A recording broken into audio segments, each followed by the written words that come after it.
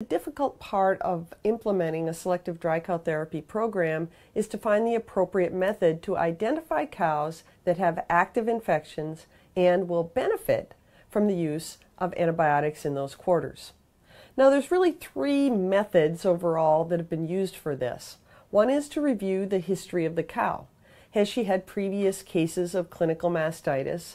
And what does her monthly somatic cell count history look like?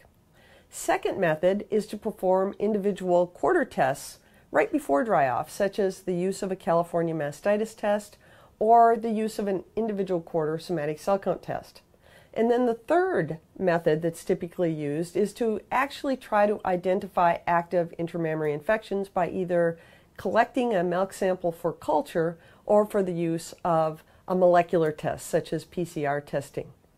None of these methods are perfect, but that doesn't mean that some herds can't successfully use these to use a selective dry cow therapy program.